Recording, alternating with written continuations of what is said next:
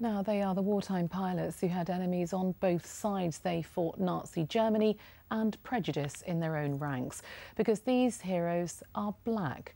They are American airmen, and a new film called Red Tails, about to open here in London, shows what they went through. But an RAF veteran who came from the West Indies to fight for Britain says he had similar battles to prove his worth.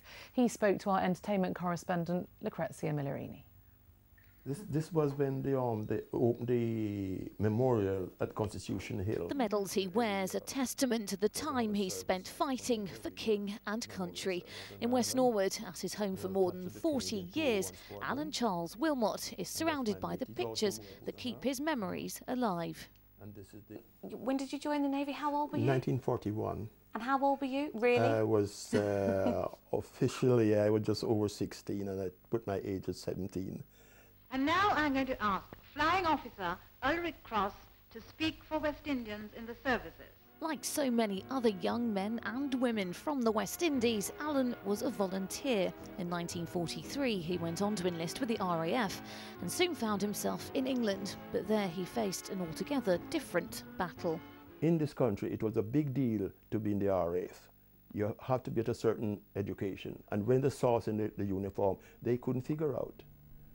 Because the general consensus was, once you're black, you're from Africa. You live in trees. You can't read and write. So how can you be in the RAF, wear an RAF uniform? Things didn't get better after the war, when he returned to the UK once more, this time without a uniform. And it was frightening when I came back here.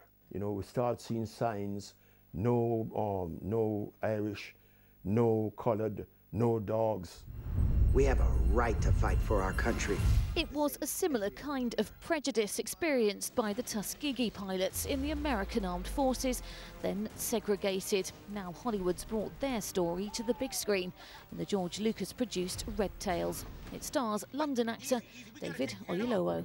Low, so the guns can't hit us. They did such extraordinary things. I mean, the best record for bomber escort in the Second World War, and you know, so many people don't know anything about them. So, and I think that's why George Lucas was so passionate about seeing their story told. And you all thought what?